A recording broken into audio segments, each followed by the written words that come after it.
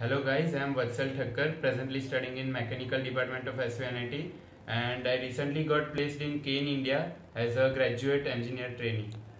So when they came at first there was a PPT, pre-placement talk, and after that they selected top 20 students for further group discussion, and from that top 20 students there were two groups of 10 and 10, and what we got as a topic was about performance of Olympics in India. Actually in this year the performance of India was not so good, and so we had to make focus on in which fields government should proceed so that better performance can be obtained in further years.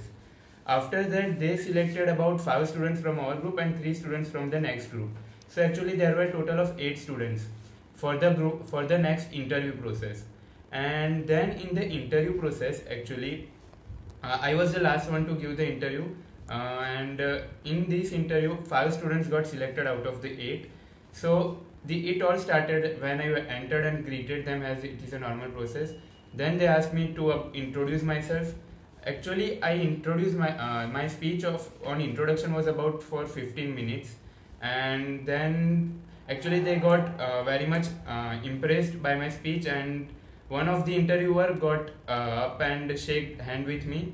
Then they asked about various achievements of mine, and they say and asked me that which was the best achievement above all, and then they get onto the technical side. So in technical at first they asked me about different types of positive displacement pump. So they asked me 4 types to name them. I informed them about 5 different types, and after that they asked me different flow measuring devices. Actually I was there were only 2 devices which I was able to name, but fortunately at that time one of the interviewer changed the topic and asked me if I was from Baroda. So luckily I got the topic got deviated, and then HR questions started on me immediately, like what I will serve to the company, what they should expect from me, and how I will take this company ahead. So you will have to be prepared for questions like that.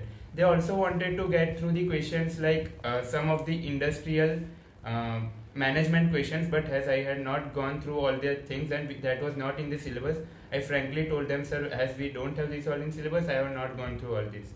So after that, while going also, they all smiled at me and shook hand and said all the best, and then luckily I got selected for the interview.